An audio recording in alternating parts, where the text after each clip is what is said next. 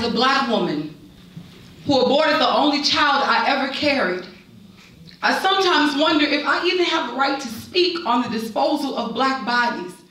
Like, who am I to open my mouth when I've already parted my other lips and ripped out my next generation's voice? Seems like this world is constantly trying to purge its womb of black bodies. Like it is constantly seeking to suction premature black potential before it ever reaches full term. And I wonder if I am any different. Each time I go to make my declaration about how black lives matter, I think about that one day in April 2006 when I made my own child a hashtag that will never go viral. I think about how no one will ever know my baby's name, including me. If you are seeking political correctness in this poem or political stance on the age-old debate between pro-life and pro-choice, you will not find it here.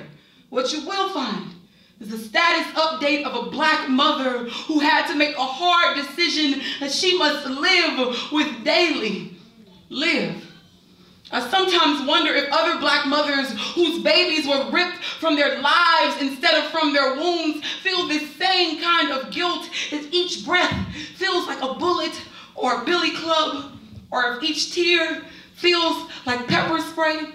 I question if I even have the right to ever call myself an activist when I could never bring myself to answer my calling as a mother. This is the honest conversation I must have with myself.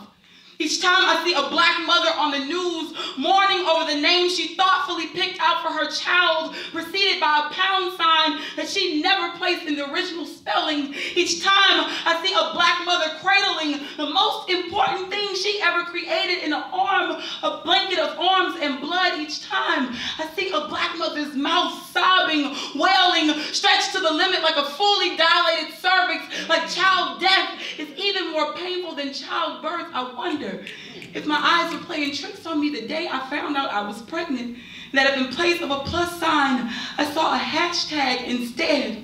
Or how gender reveal parties ain't got shit on seeing them fold back the white sheet to confirm if the body riddled with the confetti of bullets is indeed your son or daughter. I question if I am any better than those cops who pull triggers out of fear instead of actual threat.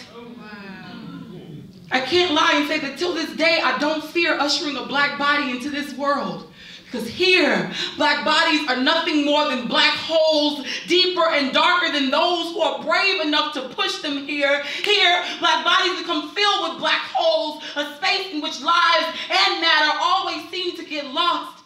And I can't say that every time I see another baby, that I don't look at myself and say that I can't put myself on paid leave or reward myself. Because when I look at my child, I realize that it wasn't a gun in my child's hand, but it was actually them pointing their finger at me saying, "Mama, you're my mama."